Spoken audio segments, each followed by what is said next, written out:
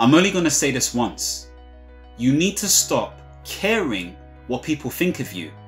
Because if you don't, you will never be set free.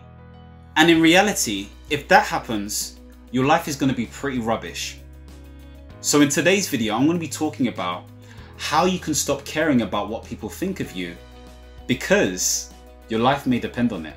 If you don't know who I am already, my name is Tabirade, high performance coach and mentor, and I help self-starters and ambitious professional millennials increase their productivity, enhance their performance, realize their priorities, and live their life on purpose. Now, if this is the first time you've come to my YouTube channel, don't forget to subscribe and hit the notification bell. And as always, all the links are in the description below. Now let's get into the video. Now, many of us are in situations where we may see something online and we may feel a bit inadequate or not worthy enough, or we want to try something and we're like, we're not there yet. Now, I've helped many different people overcome some of these self-limiting beliefs, and I've realized that the very thing that we're trying to achieve is the thing that we're also avoiding.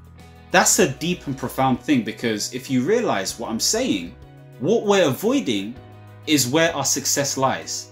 And this is why I'm so passionately going to be talking about how you can stop caring what people think in order for you to succeed and achieve what it is that you want to achieve. Now let's get stuck in. Now, why do we act like this? Well, it's quite simple. A lot of us want to connect on a human level. A lot of us want a level of acceptance and validation. And we seek that acceptance and validation through the eyes of other individuals, through likes, through comments, through shares, primarily taken over by social media. Sometimes that's through what people say. Sometimes that's through the fact that we don't get enough phone calls. And so if we don't get a certain level of acceptance or love, then we feel like we're inadequate. We feel like we're not worthy enough to do what we want to do, what we truly want to do. And so we start acting up. We begin to do things that compromise our values. Now, if you don't understand what your values are, then you're in a serious situation, because there's no level of self-awareness and you're practically blind. If you're trying to get to a destination and it's pitch black, how the hell are you going to get there? You may end up sitting there or trying to work out where to get to. You may hit your leg on a piece of rock or bash into a tree or whatever it may be. But imagine if you had a floodlight that was guiding your path. That's what self-awareness can do for you. And so many of us begin to compromise our values. We need to be clear of what that looks like. Because if we're not, then we start doing silly things. When we compromise our values for others, this is known as conformity. We start living in the expectations of what we think other people expect of us, because we don't accept ourselves. And so we need to get to a point of understanding that actually this is not the way it works. It's not about living up to other people's expectations. It's about living to your own. That's what I mean by values. Because at the end of the day, if you're living up to other people's expectations, that's not living. That's not a real life. You need to do things on your own terms. Many of us have been in situations where our experiences, where our mother, our father, our siblings, our teachers, our external family members, our friends have put us down. And so that has conditioned us to think a certain way, which removes us from the point of understanding who we are as individuals. You need to get back to that divine right, because once you get back to identifying that, you're a different breed. You're uncommon. You're an uncommon breed. That's the plan at the end of the day. You need to be uncommon. And the way you become uncommon is by being true to oneself, is by being authentically yourself, is about being brutally honest to yourself, holding yourself to account and saying, how honest to myself was I today? How brutally authentic was I to myself today? That commitment to a cause is so fundamental. That's the point of life. Living life on your terms. I think it was Les Brown who once said, he who cares less wins, or she who cares less wins. Now, before I even get into explaining what that specifically means, you have to be brave enough to walk your own path. You have to be brave enough to walk a lonely path, because it's going to start lonely. You have to navigate things for yourself. You need to make sure everything is quiet and still so you can really listen. Hear what I said, so that you can really listen. You need to sit down and be still so you can really see. Because if you can't really listen for yourself and see for yourself, you're never going to think for yourself and you're never going to feel for yourself. What does that mean? You start to make poor decisions.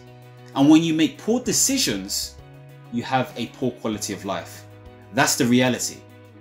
So this is life-threatening. The fact that you haven't been committing to your cause, the fact that you've been listening to other people, the fact that you haven't been able to step out of your reach is life-threatening. And so you need to come to terms with accepting self and being brutally honest with your situation, with who you are currently right now. And that will tell you where you need to go going forward. Now, coming back to what I said about Les Brown, what I meant by that is your emotions heavily influence the way you respond and act. Now, it doesn't mean you don't necessarily care for the well-being of others. What this means is you have a certain level of objectivity. I spoke about this in my previous video where I spoke about the psychological muscle, where subjectivity would say we live this experience, we take it for granted, we don't really understand what's happening, but we're not trying to understand, we're just experiencing. When you step outside of that and you look outside in, you're a bit more objective. If you have a goal and a purpose in mind, if you're clear of your values, if you understand who you are as an individual, I'm sorry, nobody can budge you. You need to be uncompromising. And the way you do that is by making sure that you are clear of your goals and your sense of purpose. You are clear of your sense of values. You have the right people around you to mold your environment. And you proactively make sure that you reflect and review and implement what it is that you're aiming to do as a person. It's not just about who you want to be, it's about who you're becoming. That has to stay in your mind. You have to always think to yourself, who am I becoming? Based on my actions, who am I becoming? Who do people think I am? Who do people say I am? That's the difference. All I can say to you is if you take yourself seriously, then you'll protect your time and energy like money. You will invest it, you will save it, and spend it on what it needs to be spent on. This is why it's so important to have goals. This is why it's so important to have a sense of values, principles, and purpose. Because without those things, you are nothing. I'm telling you this right now, without a sense of values, you will crumble. You're not going to be resilient. And so the first step is self-awareness. The next step is building the structures around what you're trying to do. The first step is staying consistent. Doing the thing you said you were going to do long after the feeling is gone, and you have to have reminders to tell you that. The next thing is to make sure that your environment is conducive to what you're trying to do. Stop looking at the Instagram, stop looking at the TikTok, stop looking at whatever it is that is making you feel this way. Sometimes it's just looking at what other people are doing. Block that stuff out, because if you can block that out and stay channeled and focused, you're going to do what you need to do and you're going to stop whining. But if you're consistently allowing these things to affect you, you're the beholder of your truth. You're the beholder of your reality. And so with that in mind, this is meant to remind you that you are in control. Nobody else. You are in control. Accept reality for what it is and understand what you need to do in order to come out of the situation. Some may even argue that accepting the reality is not enough. Maybe you need to get rid of that reality and redefine and re-engineer it. But it starts with knowing who you are. Be brutally honest to yourself, because if you're not, that other brother or sister is not going to be brutally honest to you. You can't rely on other people. We need people and don't need people at the same time. But I come with a mentality that I'm going to do this on my own. By hell or by fire, I'm going to do it. Because once I embody that, I know the right people will be drawn to me. This is why you have to have the right and appropriate people in your circle. Your circle can't be huge. You can have networks, acquaintances, whatever. But there are going to be a small amount of people that you may rely on in order for them to give you an honest feedback. A really brutal and objective sense of reality. Really important.